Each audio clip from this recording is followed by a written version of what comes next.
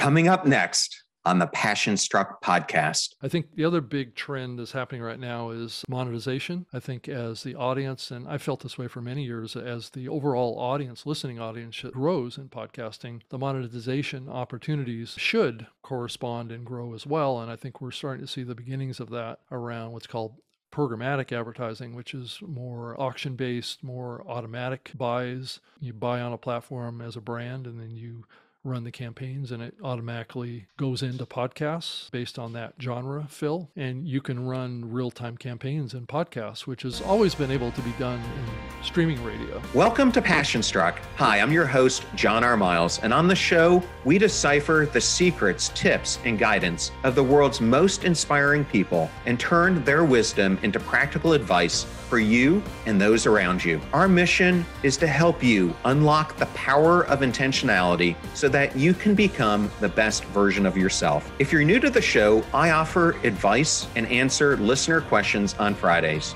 We have long-form interviews the rest of the week with guests ranging from astronauts to authors, CEOs, creators, innovators, scientists, military leaders, visionaries, and athletes. Now, let's go out there and become Passion Struck. Hello, everyone, and welcome back to episode 125 of Passion Struck. And thank you to each and every one of you who comes back weekly to listen and learn how to live better, be better, and impact the world. And if you didn't catch last week's episodes, I interviewed Dr. David Vago, one of the foremost experts in the world on meditation and how meditation can be used to promote health outcomes, transcendence, and meta-awareness. In my solo episode, I discussed why it is so difficult today to find the proper balance and 8 ways that you can take action in your own life. And tomorrow we have a special bonus episode with 12-year-old animal conservationist Kate Gilman Williams. She is a fireball of energy, and you don't want to miss that episode. Now let's talk about today's guest, Podcast Hall of Famer Robert Greenlee. Rob is the VP of Content and Partnership at Libsyn. He is a current board member and former chair of the Podcast Academy. He started on radio in 1999 and in podcasting in 2004. I wish I would have started that early. And that first podcast was the first nationally syndicated radio show called WebTalk World Radio Show. Rob and fellow Podcast Hall of Fame inductee Todd Cochrane host the New Media Show, where they interview luminaries from the podcasting space, providing deep insight into what is actually happening in the podcasting world. In today's discussion, we go into how Rob launched his first radio show that I mentioned earlier, which later became his first podcast, his tenure at Microsoft, working on their podcast strategy and products, why he thinks Microsoft entered too early and got out too soon, the reason that podcasting became his passion, what he sees are the biggest trends that are happening in the world of podcasting, and what will come about over the next few years, the advent of video in podcasting, and where he predicts the future of that and also live videos is going. It was such a pleasure to get to interview Rob and meet one of my podcasting idols. Thank you for choosing Passion Struck and choosing me to be your host and guide on your journey to creating an intentional life. Now, let that journey begin.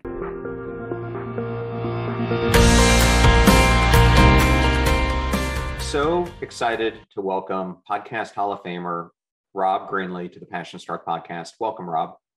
It's great to be here, John. Thanks for the invite. Yeah. Yes. Well, I've heard so much about you from a mutual friend of ours, Kate Shinakis. So I'm really glad she made that introduction and that I can expose one of the first people who was actually in the podcasting industry, all the way back 15, 16 years ago to the show. So very, very honored to have you.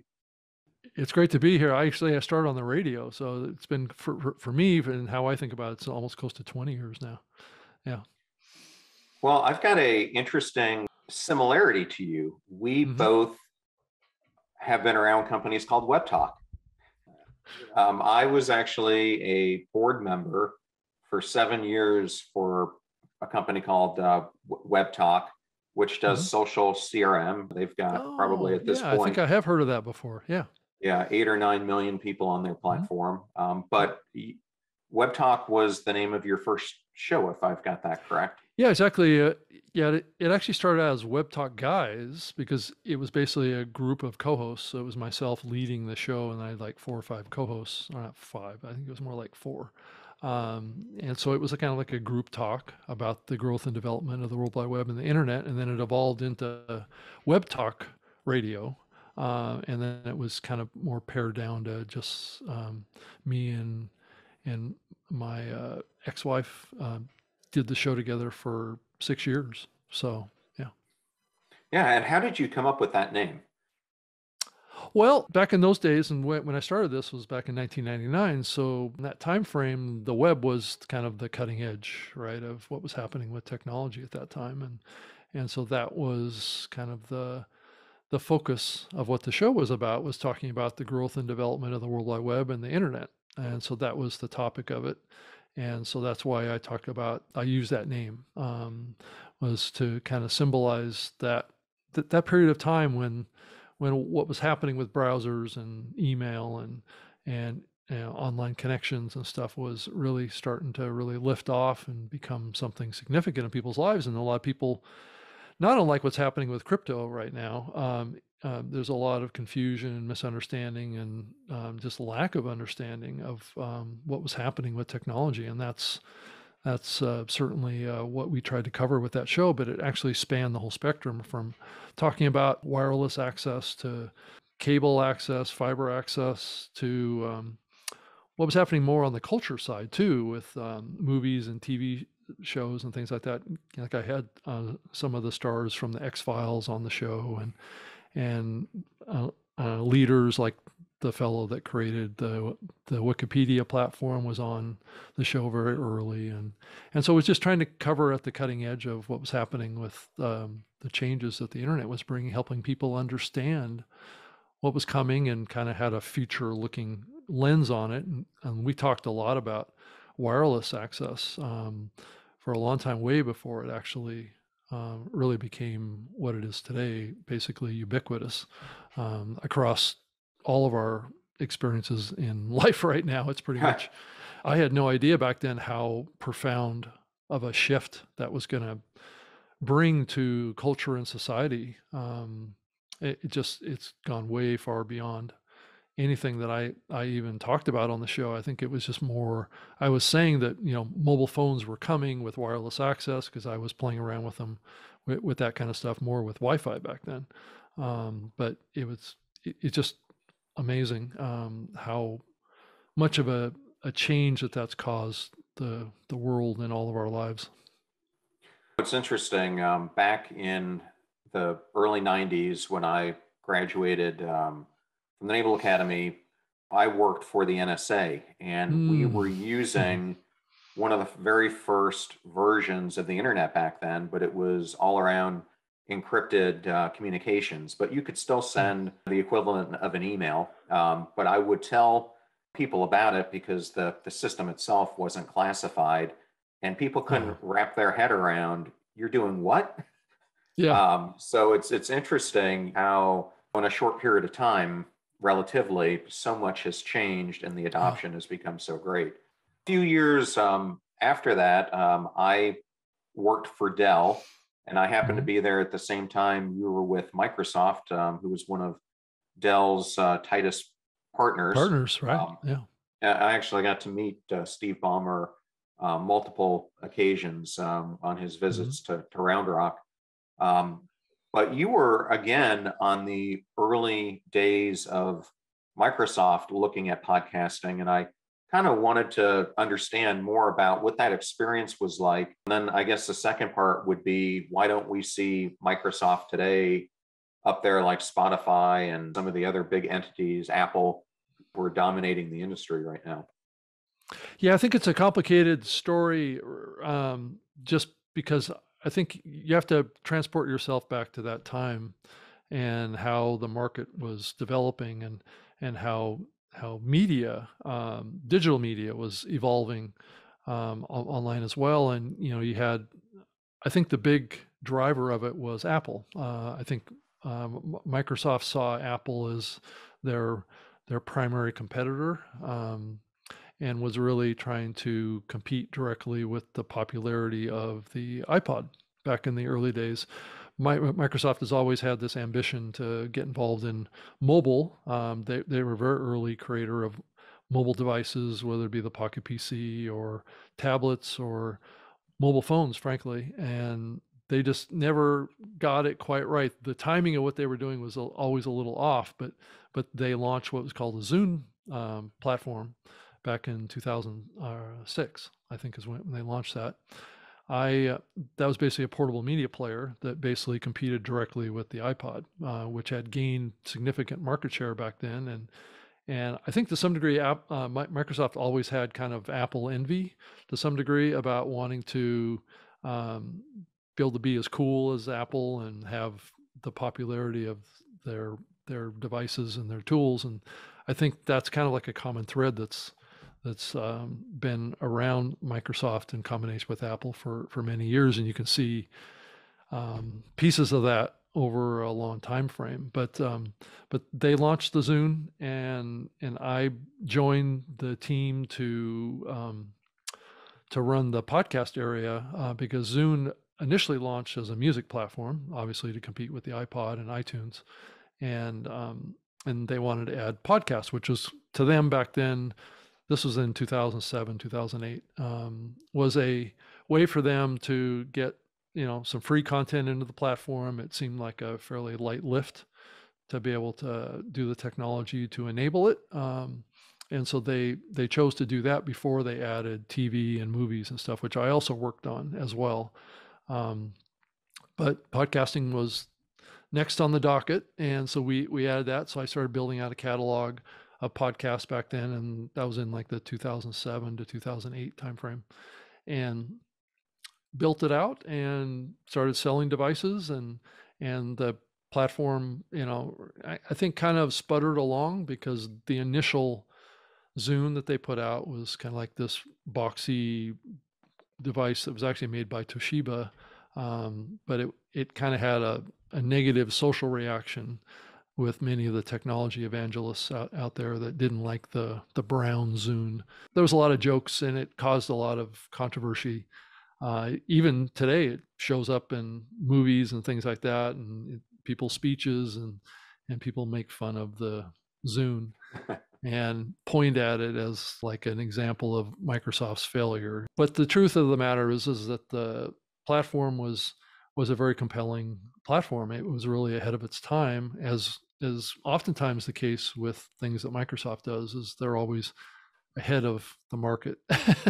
And sometimes they're not deployed in a way that is aligned with the market either. And I think that's one of the magic tricks that Apple's been able to pull off over the years, is being able to align features and functionality with the social conscious mind of the market. And timing has always been very, very important to Apple.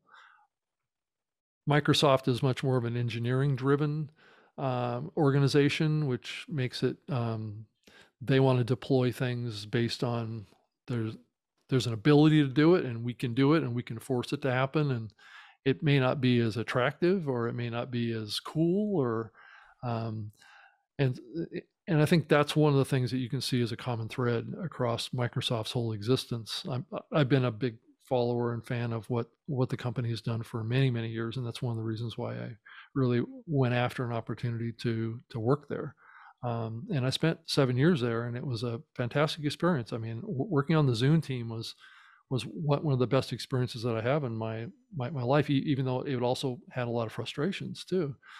It was a very creative team. It actually was breaking barriers and like music subscription services. It was really pioneering that. And it was even before Apple had that, or any of the other platforms. And actually with that subscription, you get free tracks that you can keep. So really nobody else was doing that back then. And so as we added podcasts, that capability became a touch point for podcasting, because it became the second largest podcast listening platform behind Apple. I think at the peak, it captured maybe like 20 to 25% of the podcast market from about 2000 2008 to probably 2010 or so, it was like in the position that Spotify's in right now in the market today.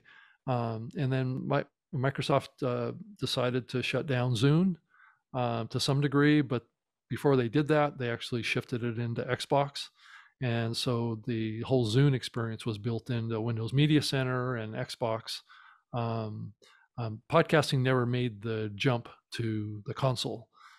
So I started working with Windows Mobile and Windows Phone for the platform, and then also worked a little bit with the Windows Media Center on taking video podcasts, which is another element of podcasting, into that platform that people were using to watch television on big screens back in those days.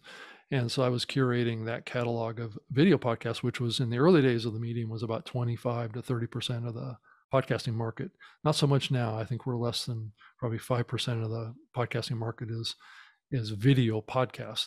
That would be when I say video podcast, and this is kind of a confusing topic, but when I say video podcast, that is basically an MP4 file that's distributed in an RSS feed, just like the audio files are today. That was a popular thing for a lot of big media companies and a lot of companies to put content out. And I do think that we're seeing a little bit of a resurgence in that again. But when YouTube launched in 2007, it started to siphon that out of the podcasting market. People started publishing over to YouTube. And we can also talk about, if you want to, the development of and how important video is today to the podcasting market. It's just not in the same way it was when podcasting started. Yeah, let's definitely get to that. Yeah. I think in our last conversation, I told you I had a Microsoft story, and because of the times I got to meet Steve, he actually recruited me to be the CIO at Microsoft. And the reason I didn't take the job for the most part was it was such a product-driven organization that I just... technical engineering driven organization. Yeah. Right. Yeah. I mean, and I knew from being at Dell, where you had 125,000 people who thought you were smarter than the internal IT department, right, it was going to be much of the same. And I really wanted to get on more of the product side. So it just, for me, I mean, it probably would have been a great career move, but it just didn't feel like the right move for me. But yeah, I was going to tell you, I think the company kind of struggled with products back then. I think they were primarily just making like mouses and keyboards, and that's kind of what they've evolved into over the last few years with the Surface kind of Surface device that put them right in alignment with going after Apple. Yeah, it was. Yes, well, I got to experiment with many of those products that you were talking about, because that Zune, because I was initially the CIO for the consumer group at Dell, we would get all these products to try from Microsoft. And so I had one of those for a long time, but you probably have never heard this story. Dell had hired a guy named Ron Garrig's, and Ron's claim to fame had been he was an EVP at Motorola, and he launched their first flip phone. And so Michael Dell hired him to lead this consumer business, and he was really taking it in a cutting edge way. And we had this amazing phone called the Streak that was going to be our first product to hit the street. And this product at the time, people said it was going to be too big, but now it's the size of the most common iPhone. But at the time, it would have been the biggest thing on there. And this phone was amazing. And not only did he want to do that, but he wanted to create a ubiquitous cloud service brokerage underneath it, so that other people could easily build apps on our platform, and they would be ubiquitous to whether it was a Microsoft platform, Android, or whatever he thought in the future. And we were going down this path, and we were going to launch with Android, and we all thought this was going to be hugely successful. And then out of nowhere, Steve visits, has a one-on-one meeting with Michael. Ron is called up to meet with the two of them. And then he comes down and goes, "We're toast." He goes, "Michael just made the move that we're going to launch with Microsoft, and this project is dead on arrival." And Okay. and so literally, just because of the user base of the Windows devices at that time, Yeah. it just didn't have the penetration, no matter how good a device it was. Right. And by the time months later we were going to move on to the Android, unfortunately, since all this technology is made, in China or South Korea, it all gets copied so quickly that it had already been replicated. And that whole idea that could have put Dell completely on the map was lost. Wow. Yeah. So were you at Dell when they made the Pocket PC device? I don't think I was. You are? Okay. No. That was I had a Dell Pocket PC. I was basically running the Windows software on a little, I think I have it somewhere, but yeah. It was a great little device. I get this little card that I could slide into the top of it that connected to Wi-Fi. So yeah, so it was kind of cool back then. I was able I was on with my own show. I was on a platform with Microsoft back in those days. It was called Sync and Go, and it was a add-on pack to Windows XP, and it basically, I mean, from all the functionality of it was an exact replica of what podcasting is, or what podcasting developed into. And this was something that Microsoft developed back in 2003 to 2005. And my show was on, and it was one of only like 2 or 3 audio shows that was on this platform. And it basically had it like the Pocket PC docked to this docking unit that was connected to your PC via USB. And it would synchronize video and audio files to your Pocket PC. So you could subscribe to them in Windows XP, and it would transfer via this device, just like what podcasting was. So Microsoft actually had podcasting before podcasting started, and I got paid 25 cents per transfer to a Pocket PC. So it was a perfect kind of premium royalty platform for me. I was making like $5,000 a month or something like that, just making my radio show available on the Sync and Go platform. So it was, so and then podcasting or the Sync and Go product was actually dropped by Microsoft in 2005, which was right after podcasting started. So yeah. Just lousy timing. Yeah, I mean, it's just another example of what I was trying to say earlier, is that Microsoft oftentimes it's the same thing with the tablet, right? They were very early with it, and it just was too early, and they didn't have the right form factor, and they hadn't thought through the social implications and the use case scenarios quite as well as I think Apple does. Yeah. The whole major purpose of what we're trying to do on Passion Struck is to educate our listeners or watchers, if they're viewing this on YouTube, on how do you become more intentional in the direction of your life. And I think you're a perfect example of this, because you have kind of been in this podcast lane now as long as anyone has, if not longer. What I'd like to understand is, how did this become kind of your life's passion, and what keeps feeding it?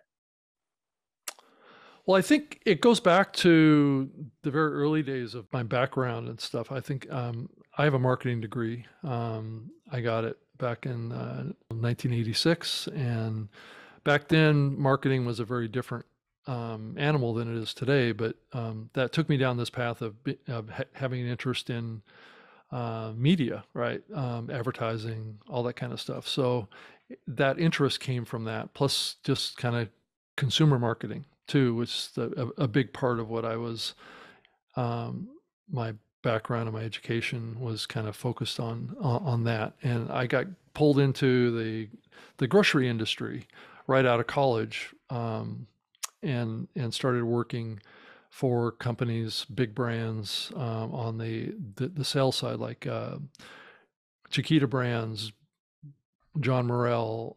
I've worked on Butterball. I've worked on Nathan's Hot Dogs. I've worked, all that stuff in the grocery aisle, and then spent 5 years working at the Florida Department of Citrus.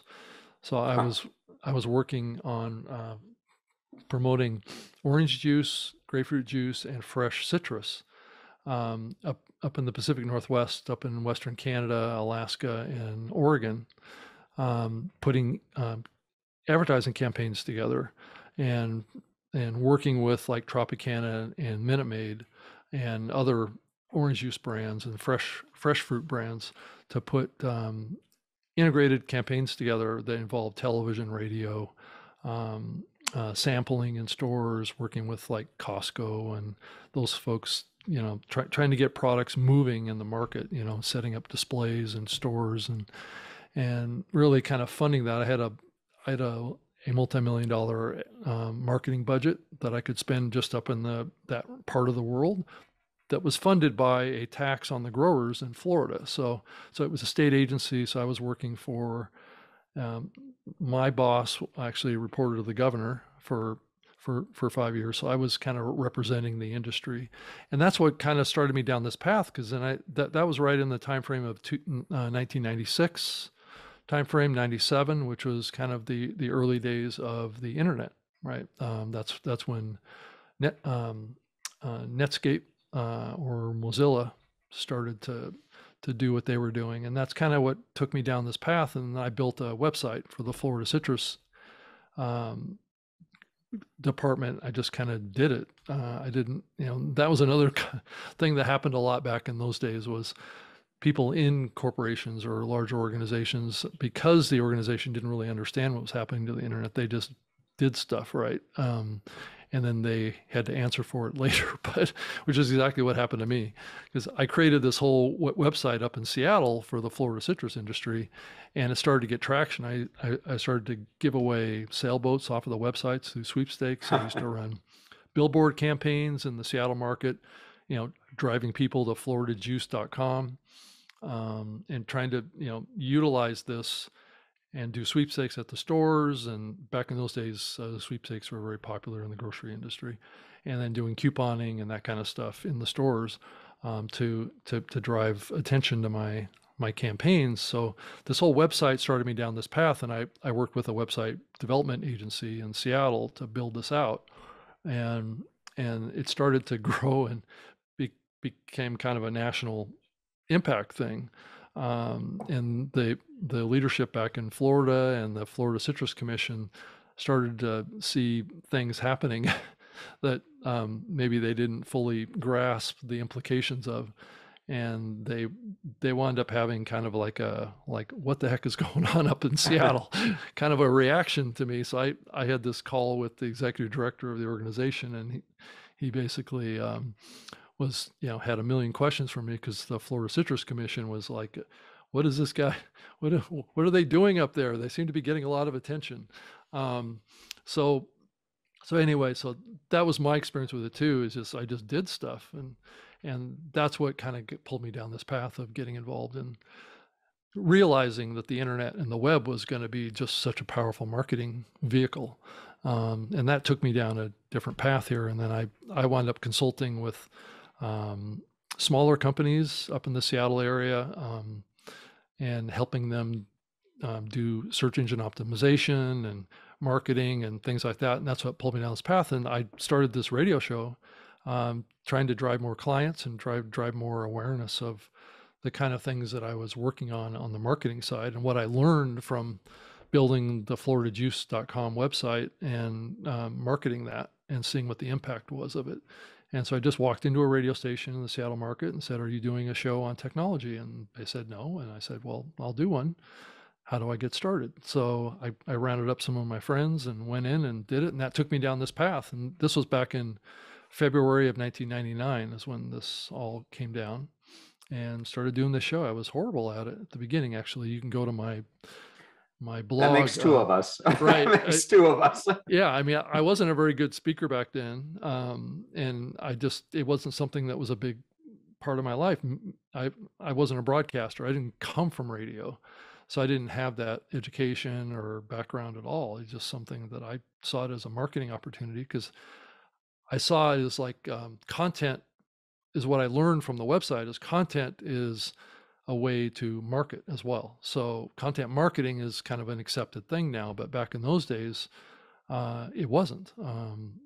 Utilizing this new medium to reach people in a different way and to try and digitize those relationships was something that was kind of still new. It wasn't something that very many people were doing or understood. Even the organization that I worked for didn't understand what I was doing.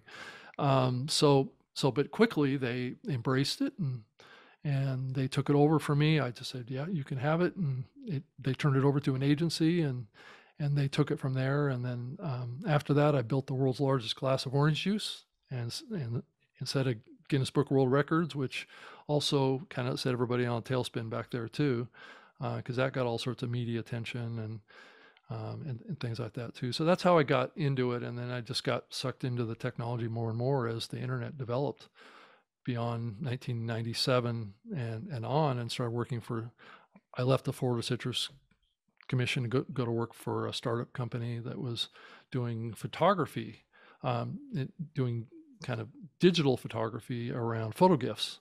So I spent a couple of years working for a company like that I work with, like Kodak and I can't even remember. I can Snapfish and other large companies out there, Walmart and things like that, around photo gifts. And so that was another part of the digitization experience that I had working for other companies. And then through that whole time, I was doing the radio show and growing that, and that's what got me into this. Well, you and I have another similarity that I didn't realize as I was in the epicenter of the digital coupon, or when they started the paper coupon, because I was with Catalina Marketing. So yeah, I'm familiar with Catalina Marketing. Yeah.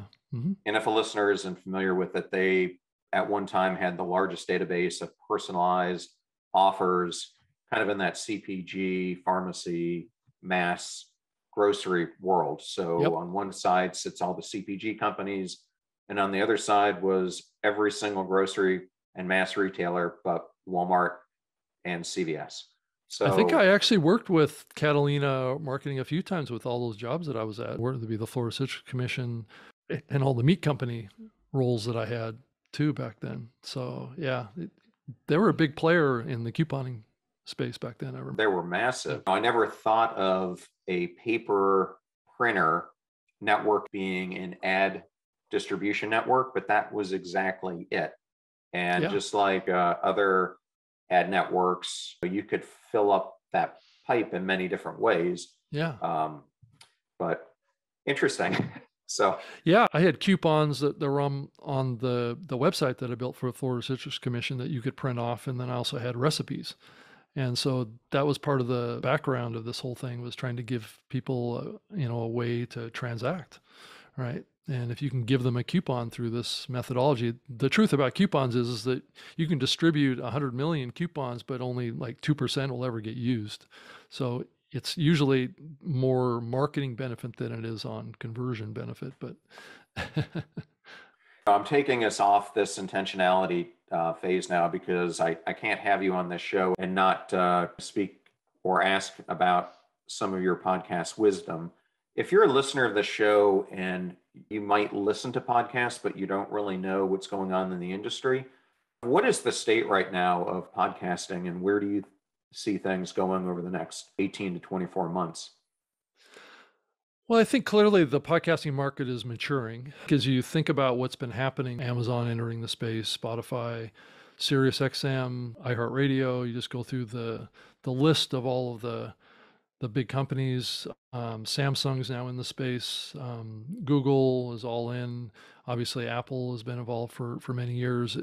And I think the real big impact is a company like Amazon getting involved in the space. And then also we're seeing a lot of companies outside of the US really start to jump into it. It's not all about the US anymore in podcasting. So we're starting to see these acquisitions happen outside of the US as well. I know podcasting is expanding in Asia, and big, huge countries like the country of India is expanding. There's 1 billion people over there. So it's just huge. So I think that's the big thing, is the globalization of the medium is taken off, and it's also the professionalization of the medium. Podcasting at its core has primarily always been kind of like an independent creator medium. But we're seeing more and more the influence of these larger companies changing that to some degree. I think the key takeaway, though, is that they will change it to some degree, but the open nature of how podcasting is built on RSS will keep it a fairly open medium. I don't believe any company is going to be able to really dominate it as much as I think Apple has been able to do today. I think if anything, it's going to be more balanced out. Spotify's taking share away from Apple as far as listeners, but the truth about Spotify is that the people that they bring to the platform to listen to podcasts are not listening to as much content as users that use the Apple platform. So there may be as many or more people that are using podcasts on Spotify as on Apple, but generally those users don't use as much content or listen to as much content as those that use Apple. So you kind of always have to keep that on, and you'll see in the news that it'll be spun up like Spotify is now bigger than Apple, or that they have more users or whatever, and that implies that they're bigger. But they're really not. Apple is probably 4 or 5 to 1 on actual downloads of episodes per user. So it depends on how you slice the cake. But I think the other big trend that's happening right now is monetization. I think as the audience, and I felt this way for many years, as the overall audience, listening audience grows in podcasting, the monetization opportunities should correspond and grow as well. And I think we're starting to see the beginnings of that around what's called programmatic advertising, which is more auction-based, more automatic buys that get you buy on a platform as a brand, and then you run the campaigns, and it automatically goes into podcasts based on that genre fill. And you can run real-time campaigns in podcasts, which has always been able to be done in streaming radio. But the past with podcasting has been mostly host reads, which have been baked into the content, which are very labor-intensive and costly and slow to traffic and to create frequency. It takes a lot of labor, and that's what's driven a lot of that activity, the host reads, into big shows. And that's where a lot of the revenue is today, is on the host read side. It still is because the CPMs, and that's the fee that's paid per 1,000 listeners, has always been the highest with baked in host reads. Because guess what? You bake it into the content, it's always there, right? So even though an advertiser comes in and buys a campaign, they know that ad is going to remain in the content forever. Is what the assumption is. And so they're willing to pay a little extra for that. But with programmatic, that's more of like a dynamic insertion, removal, replacement type of a model, and which has a little bit lower CPM. But it's also gathering steam because it's enabling, because of the automation, to traffic campaigns across larger numbers of shows. And though the CPMs are less, but that's a big area as well. And then there's premium, and you're starting to see this with, the acquisition of like a Wondery or whatever by Amazon as well. And you're seeing Audible getting into the space as well more and more. That's more around premium content. And we're starting to see that area start to develop too, as we see studios out of Hollywood start to produce higher production quality type of productions, more fictional stuff. The true crime genre has taken off and done very well, and that continues to accelerate out there as a popular genre, mainly, I hate to say this, but mainly to women. Women are the largest consumers of true crime podcasts. So it's a ponderous thing to think about of why that's the case, but it's interesting. So I think those are the big things that are happening in podcasting, and I think it's going to continue to grow. I think that there's also a likelihood that we may be approaching a plateau in growth of podcasting in the U.S. Because we're starting to reach a maturation point in the development, and any growth will continue, but it will slow a little bit. And I think the growth outside of the U.S. will accelerate. Yes, well, I've only been doing this for a year, so Right. nowhere close to what you have. But as I was thinking about getting in it, I can't tell you how many people told me not to do it. Oh, really? Because, Wow, interesting. Yeah. well, if you think about it, it is harder than you think to break into. If you Yeah. want, because I didn't start getting sponsors until, I could show I was getting 20,000 downloads a week. Well, And I mean, you can get campaigns probably at a lower level, but is it worth it at that point, right? I mean, I think at the other end of the spectrum is what's the CPM trade-off? I mean, if you're getting paid per thousand and you're getting 5,000, it's that CPM times 5 is what you're looking at. But if you can get up to a higher number, then it becomes some real money at that point, right? yes, well, what was interesting is I heard Jordan Harbinger, who's probably one of the biggest podcasters there is, Yeah, I know on a Jordan friend. well. Yeah. Mm-hmm. He was on a friend of mine's show, and Yeah. my friend Adam Posner said, if you were to say something to someone thinking about getting into podcasting, what would you say? And he goes, don't do it. Yeah, I know. Jordan's been saying that for years. I just think, to me, if you're going to get into it, do it for the right reasons and make sure that you have a passion for it, because my experience is it is a heck of a lot more work than I ever thought it would be. And it's really, I think, what makes a good podcaster compared to a mediocre one is you really have to be consistent. You constantly have to be looking out there at the trends. How do you make the show better? How do you become better? How do you research? What different angles? And so for me, it's just this constant rethinking about what I'm doing all the time. And can we change it up? Can we make it better? Because you want to do what everyone else is doing. Right. Yeah, I think it's a lot like starting a business, right? I think at the end of the day, it's, you have to think about your strategy. You have to think about how you approach the market. You have to think about dedication, consistency, follow through, making promises and following through with those and in this case, it's your listeners.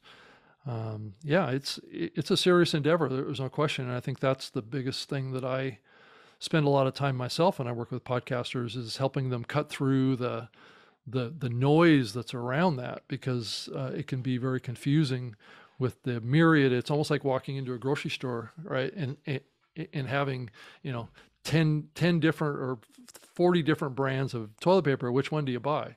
To some degree, that's the case with podcasting too, is that, like what mic to get and what platform to host it on, or do I need to be in all the listening platforms? I mean, it just, the questions are longer than a lot of people have time for, and how you focus what you're doing, and how it aligns with other parts of your life, because there's a huge amount of people that start these things and quit like 7-10 episodes into it because they either run out of something to talk about, or they run out of time, or life gets in the way, or it's not aligned with their bigger life strategy and it just doesn't fit. And there's a lot of things that can cause somebody to stop doing this. I'm sure you probably went through a little bit of that too, questioning what you were doing when you got started too.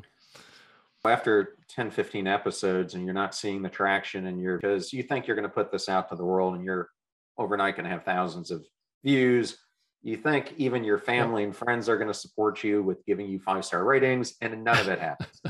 So it really becomes, you got to check your ego and just make sure that what you're doing here is to serve a greater purpose than yourself. And I think if the audience isn't familiar with this, the other big thing that I don't think people understand is there's really two camps in podcasting. There's independent podcasters like myself, Lewis Howes, Jordan, Impact Theory.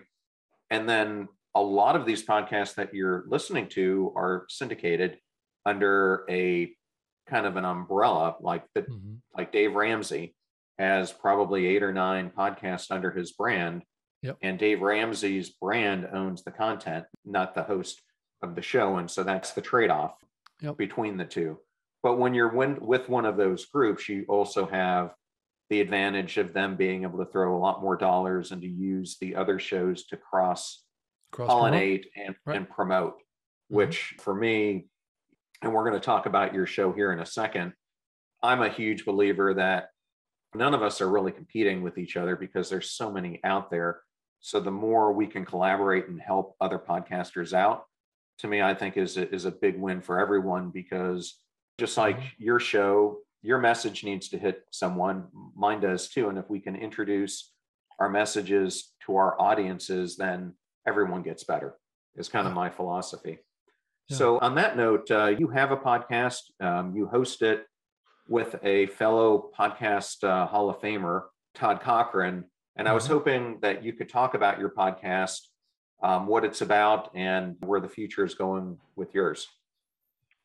Well, that show started a little over 10 years ago, back when I was working at Microsoft, actually. And Todd was doing his Geek News Central podcast that he was doing, and we were collaborating because that was in the time when I was at the tail end of my tenure with the WebTalk Radio Show, which I had actually worked with Todd when I was doing that show as well. I had a streaming server, so I was doing a lot of streaming back in those days of my show. And so I put on a bunch of Todd's shows because he built a podcast network back in 2005. And so I was streaming those shows. So he would upload the show episodes to my server, and then I would stream that for him. And so we started working together way before we were competitors. So like I worked for Libsyn, the original podcast hosting platform to ever exist. He runs a platform called Blueberry Podcasting, which is also a podcast hosting platform that also has the PowerPress plugin for WordPress that actually enables podcasting through the WordPress platform. And so we started just doing this show today. It was called the Saturday Morning Tech Show. And so I started showing up on Saturday mornings. That was my habit because I was actually doing that with my radio show. I did that show live on Saturday mornings for years. And so that Saturday morning routine of me doing a show was something that I continued. And so I just did it with him. And over a period of years, it transitioned. I just mentioned on the show one day, well, Todd, we keep talking about podcasting. We should probably change the name of the show from Saturday Morning Tech Show to like the New Media Show or something like that. And so that became the name of the show. And so we made the transition. You can see the logo behind us. And so that show's just been steadily something growing. It always was a live show. It was a live audio and on-demand video and audio program. So it was an audio and video podcast. So it was distributed as an RSS feed. There's separate RSS feeds, one for the audio file, one for the video file that you can subscribe to in Apple Podcasts. And then it's also live streamed on Facebook, YouTube, Twitch, and what's the other one? I think those are the main ones, but I think he's pushing it out to a couple others, new ones out there. But so it's just something we do every Wednesday at 3 p.m. 3 p.m. Eastern, noon Pacific, and we talk about the growth and development of what's happening in the podcasting industry primarily, but we also spend time talking about overall new media too. I keep asking this question: at what point is this medium that we're doing here considered not new anymore? But I think until I don't know what that point is, but I think there's still people out there where it's still relatively new. So I think we'll keep the name until the situation. I don't know if that's 30 years or however long that is, but so what we have on this show is that, it's Todd and I usually just talking about the trends and the latest news and the developments in the industry, and we get a little retrospective about the medium at times because of our long duration. Todd started podcasting back in 2004 as well. And so we just both have a common kind of experience base, and I know him like the back of my hand. Any topic comes up, I can probably answer, the question or the comment for him because I've seen him talk about things so many times. So there's a strong chemistry there. And I think there's a takeaway from that too. If you're going to co-host something with somebody, chemistry is a huge component of success and personalities need to be different too. I've learned that in the 2 podcasts that I've done. I also did a show called the Spreaker Live Show. And this was back when I worked for Spreaker. I did like 200 plus episodes of that show too. And that was a live show as well.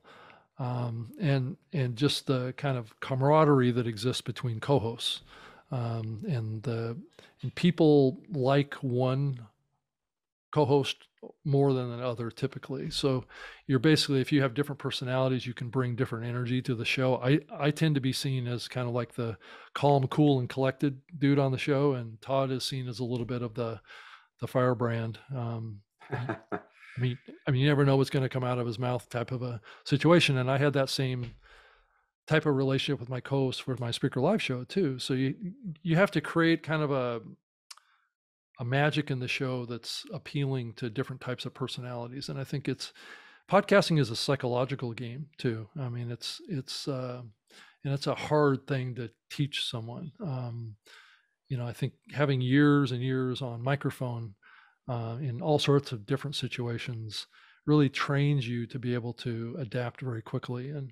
And that's what this show has done for me for many years, is really caused me to really kind of become even a stronger live podcaster or media creator. And I'm just a lot more comfortable, and it's turned me into being a much better public speaker too. And I, go do keynotes or go speak at a conference or lead a panel or just do Zoom calls too. I mean, these skills are transferable. And I think that's one of the big takeaways, I think, from the last 2 years, is that there's a lot of people that got forced into this that I had already spent years building this.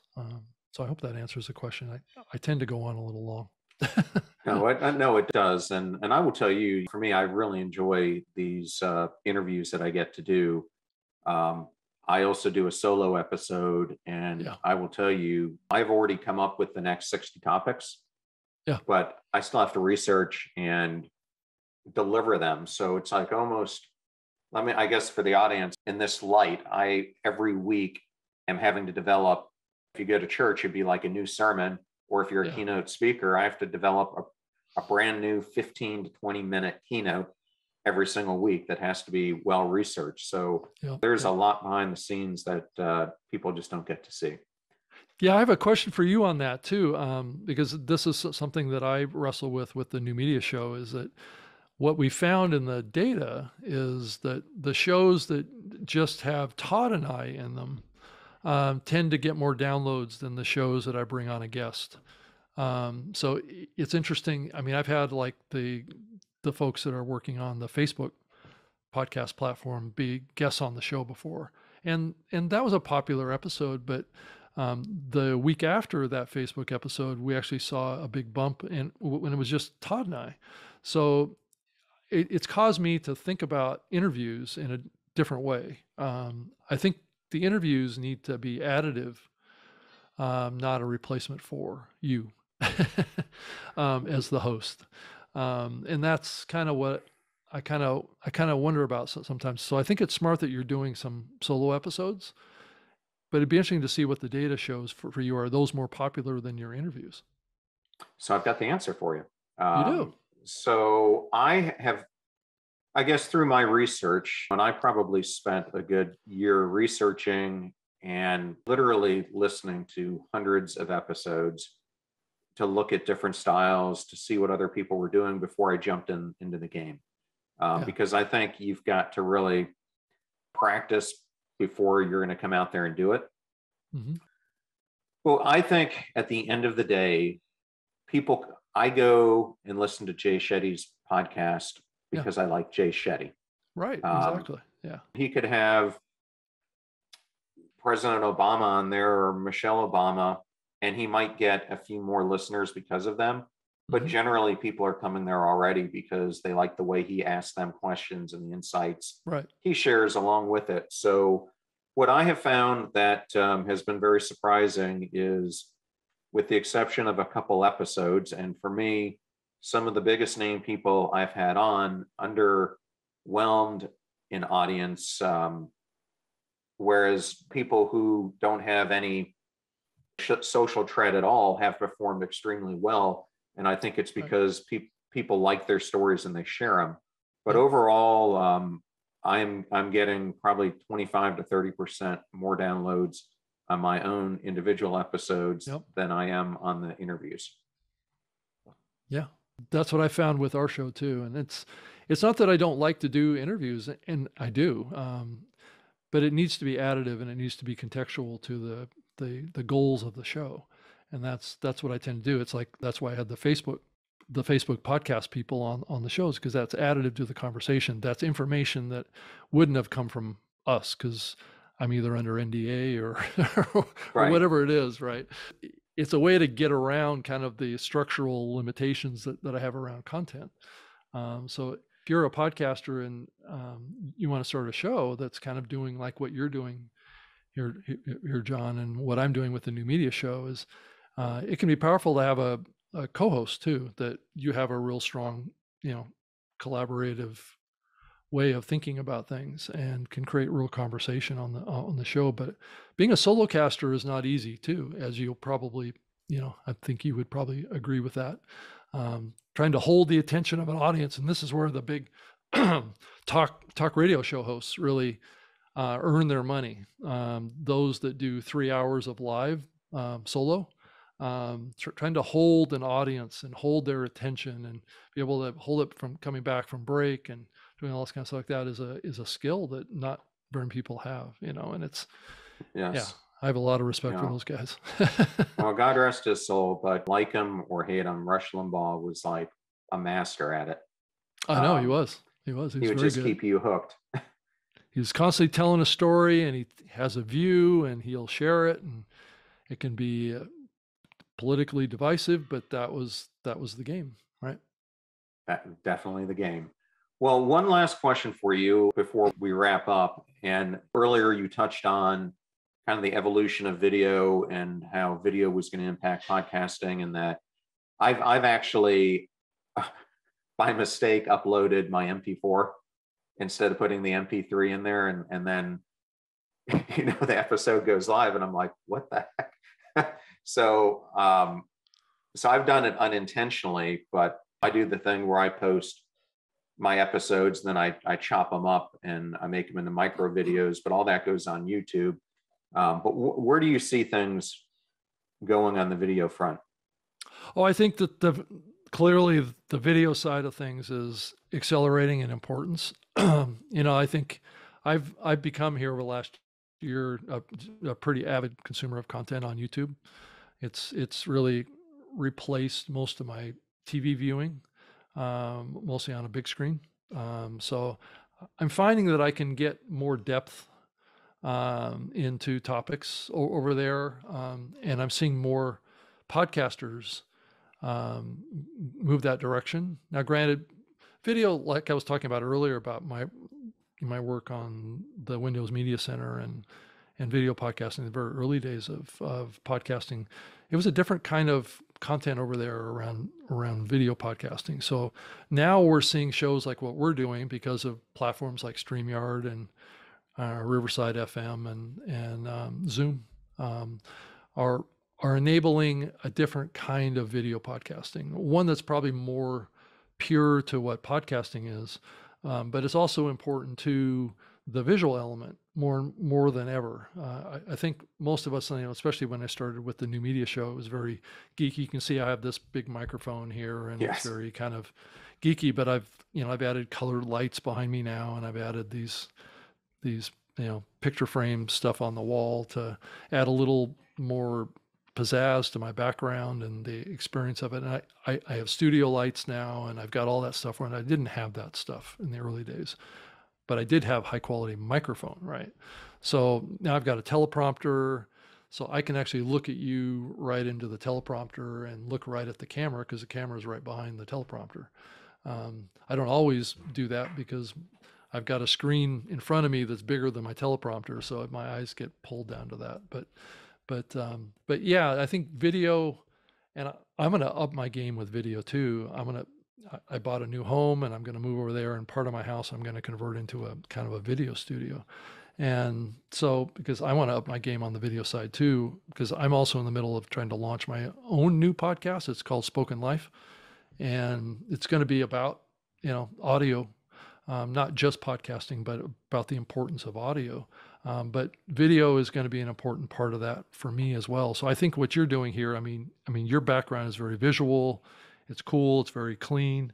I think it's what the market is looking for now. And I think more and more it's about the topics. It's about the focus of the topics. I don't know what you get gravitated towards on YouTube, but you can really see the kind of content creators that are really excelling over there. And they are taking a little bit more of an extreme position on everything. You know, it's like I follow a lot of investing and a lot of real estate type of topic shows over there, and they're always talking about crashes, and they're always got the visuals on the thumbnails of them with the weird faces on, with the big splashing graphics and things like that. It's almost like the old days of the banner advertising that was in the early days of the web, with the motion graphics and all that kind of stuff that was out there, or billboards or whatever. So it's just an interesting phenomenon what's happening over there, and video is so interesting. And there's no reason why, if you're a video creator over there, they can't be an audio podcaster too. So that's an element that I'm working on too, is trying to attract those folks that are successful on YouTube over to take that audio and put it out as a podcast. So yes, and I would have to say I'm on the same lines. I'm doubling down on getting better at video production. I'm also looking at turning a bedroom into a whole video studio. I have a 2,500 square foot studio I have access to as well. And I want to get a lot more into live shows. I purposely didn't do it over this first year because I just wanted to stay very focused at, getting comfortable doing high quality podcasts. And I felt after that, because you never know during an interview, especially if it's live, what you might run into during a discussion. So I wanted to make sure I got really comfortable doing these. Yeah, I think it's compelling. And I think, as you think about kind of the technology evolution that's happening too, I think eventually we will have autonomous cars that will drive themselves. And I think we'll be more and more reliant on that. And guess what that presents is opportunity to watch video while you're in your car. Yes. So I mean, already the Tesla cars have like entertainment systems built into them now. So they're totally preparing for this new phase of media consumption in our transportation devices. So it's where things are going. And I think audio is going to continue to become important too, because there's just so many more places that you can consume audio than you can video. And that will always make audio a compelling thing to do as well. Yes, I agree. Well, Rob, you've been so generous with your time. And I know you are for many, many people who are in the podcasting community. So thank you for being so giving. And if a listener was interested in learning more about you, I'll put this in the show notes, but I always like to give the guest a chance to put their information out there as well. Yeah, I think the best way to reach me, if you're a Twitter user, I'm on Twitter as well, at Rob Greenlee. I'm on Facebook, the Instagram platform, LinkedIn, all of the major ones. I've been on there for many, many years. And I do have a YouTube channel, but it's not fully developed yet. But I can also be found on my own website, robgreenlee.com. And that's Greenlee. So last name. And if you want to send me an email, you're more than welcome to do that too. You can send it to robg@libsyn.com. If you wanted to reach out to me, if you had a question or you just wanted to contact me. I purposely put my information out completely. I don't like to hide. So that's just kind of a philosophy that I have. People have always been very respectful of reaching out. And just so many opportunities that you may be giving up by not putting yourself out there. Right. Okay. Well, Rob, thank you so much for being on the show. I really enjoyed it. Yeah. Thank you very much for having me on. I hope you enjoyed as much as I did that interview with Rob Greenlee. What a pioneer in the podcasting space and a great mentor to anyone out there who is launching or well into their podcasting career. Now, if you're new to the show or you would just like to introduce to a friend or family member, we now have episode starter packs on both Spotify and the Passion Struck website. These are collections of your favorite episodes organized by topic, which gives any new listener a great way to get acquainted to everything that we do here on the show. Just go to passionstruck.com/starter packs to get started. And in addition to listening to these podcast episodes, if you'd prefer to watch them and also see some short clips from the show, you can go to our YouTube channel at John R. Miles, where we have over 270 different videos. Please go there and subscribe. And lastly, if you truly love today's episode or the show in general, we always appreciate a 5-star rating. We now have over 4,800 of them, and it creates such a viral impact for the popularity of this show. I hope you were able to learn something from today's episode. Now go out there and live life passion struck. Thank you so much for joining us. The purpose of our show is to make passion go viral. And we do that by sharing with you the knowledge and skills that you need to unlock your hidden potential. If you want to hear more, please subscribe to the Passion Struck podcast on Spotify, iTunes, Stitcher, or wherever you listen to your podcasts at. And if you absolutely love this episode, we'd appreciate a 5-star rating on iTunes and you sharing it with 3 of your most growth-minded friends so they can post it as well to their social accounts and help us grow our Passion Struck community. If you'd like to learn more about the show and our mission, you can go to passionstruck.com where you can sign up for our newsletter, look at our tools, and also download the show notes for today's episode. Additionally, you can listen to us every Tuesday and Friday for even more inspiring content. And remember, make a choice, work hard, and step into your sharp edges. Thank you again for joining us.